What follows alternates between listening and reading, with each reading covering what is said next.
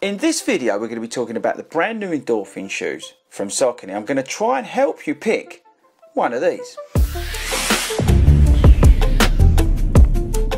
What is up everybody and welcome to FORDY Runs. My name is Chris Ford and I'm a running coach who likes to review running shoes here on YouTube. Okay, so I thought this would be a quick video we could do and talk about the differences between the two, because you might be looking at them and going, which one do I need? So what I'm going to do, I'm going to quickly run through the stats and features of each, then I'm going to tell you the differences between the two, and then we can sort of decide which one would suit you better. Now before we do that, we've got to give a shout out to our sponsors at Start Fitness. I want you to head over to startfitness.co.uk where you can buy both of these shoes, and if you use my code FORDYRUNS, you're going to get a cheeky little discount. Okay people, so these two shoes have probably been the best shoes over the last few years for the everyday runner. And it was a brilliant idea by Saucony to come out with this lineup of shoes, because since they've come out they've been everywhere. They've been so popular because they offer speed but versatility. Now, the Speed 4 is retailing at just under £180 at Start Fitness. We've got 36mm of stack and 8mm drop. It's just over 9 ounces, 260 odd grams. Both the shoes, by the way, fit true to size. We've got a new lattice outsole, XT900 outsole, and new uppers on both. This has got a nylon plate, a winged nylon plate. I'll show you that in just a second.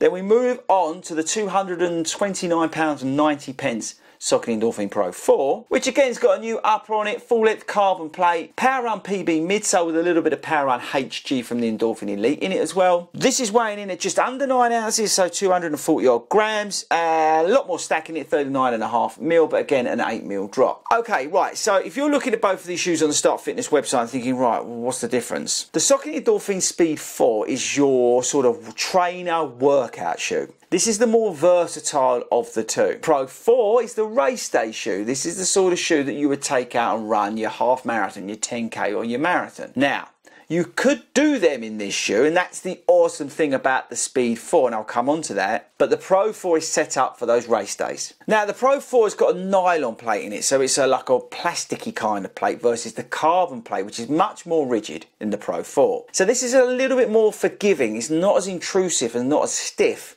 as you get on the Pro 4. Both the shoes have speed roll technology, which is there to sort of help you roll through your stride. And it is noticeable where it works so well with the two foams. Now, the winged plate design is there to increase the stability of the shoe and also take some of the load outside, so again helping you with that propulsion. So for example, with the Pro 4 it's just a full length carbon plate. It doesn't have the winglets coming out, so with that you're sort of spreading it out a little bit and then it's still going forward. So you're getting a little bit of stability, but you're also getting a little bit of pop from those wider areas. So the whole thing's working a little bit differently to what we've got in the Pro 4. And it's a real positive thing because this shoe is much more tuned up for those training runs, those speedier sessions that you may want to do, but you can also get away with it for doing those 3-4 miles on the treadmill or park run or whatever you want to do. Both the uppers on these shoes are very breathable and very well put together. Both shoes are very comfortable, have no issues in terms of heat spots or anything like that, and like I said, both fit true to size. For me, the pick for you is the Speed 4 because it's so versatile. You can literally do everything in this shoe. It's got a fantastic outsole. This lattice design is really grippy and hopefully really durable. We'll find out the more miles we put on the shoe. But you can do all your training miles in this and then take this to race day. Now, I'm conscious these shoes are expensive. £180